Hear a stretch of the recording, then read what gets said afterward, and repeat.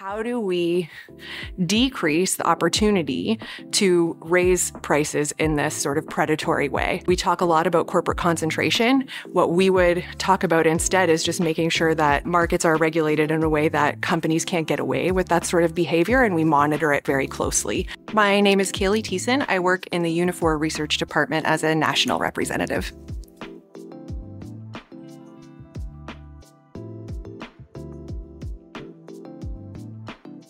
I think there's two things that we need to talk about in this conversation about inflation and affordability, is that we had an era of very high inflation, and the inflation is coming down dramatically, slower than we'd like, but it is coming down. And we also have an affordability crisis that actually existed before the pandemic started and before this inflation era started. What we saw during the pandemic is right at the very beginning when lockdowns happened, we didn't know what COVID was, how it was going to affect people. Grocery stores recognized that they were essential services and they need to remain open even as other businesses were closing and people were staying home.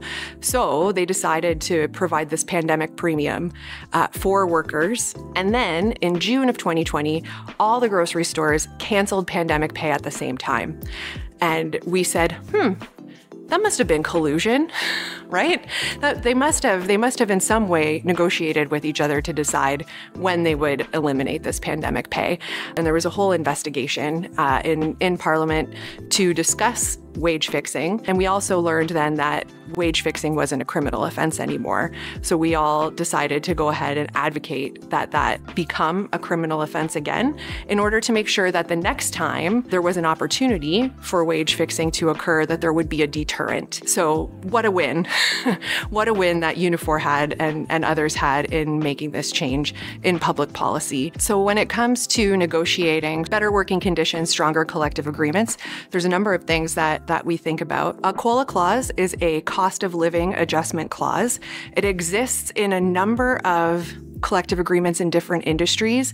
At Unifor, it's very much in the manufacturing industrial sector. What happens is if you have a COLA clause and you've negotiated one that's really strong, your wage will go up in some proportion to the rate of inflation. Now, in lower wage sectors, like the grocery sector, for instance, what we've negotiated in provinces where the minimum wage goes up with inflation is a minimum wage plus clause.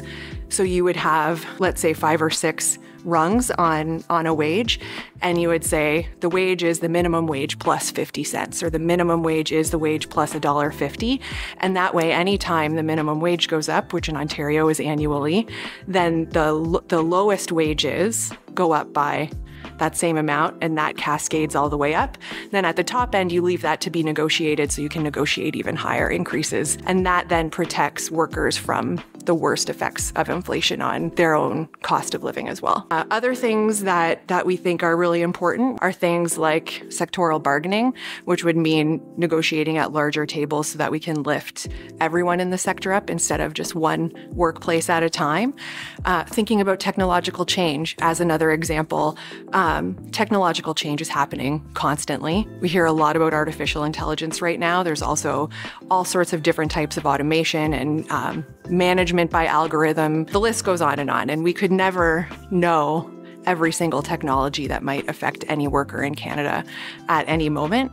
But making sure that collective agreements are equipped with a new technology clause that requires a new technology committee, discussion with workers in both the design and the implementation of technological change means that hopefully an employer is considering all the different ways that a worker will be affected, and then is providing the right supports to make that change happen smoothly, and so that workers get the best and avoid the worst of technological change. Unifor has a risk-based framework for analyzing technological change in the workplace, and it includes things like surveillance, which workers face to a greater and greater extent every year and in different sectors. I think a lot about aviation. I know our members who drive truck think about surveillance and are surveilled constantly. There are health and safety implications to technological change.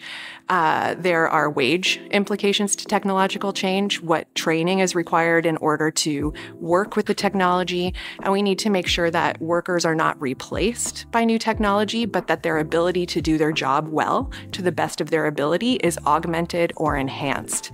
So having a committee as a first step and then making sure that we're involved in every step of the process is an incredible way to boost the power of workers to improve their job quality over time. Another thing that we can do is argue for better public policy. How do we decrease the opportunity to raise prices in this sort of predatory way?